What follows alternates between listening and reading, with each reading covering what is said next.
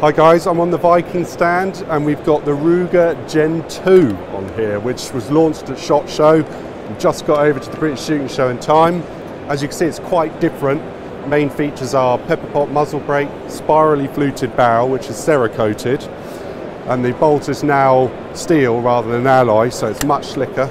It takes AICS compatible magazines, grippy textured stock, and you can adjust the cheek height and the length of pull with accessories.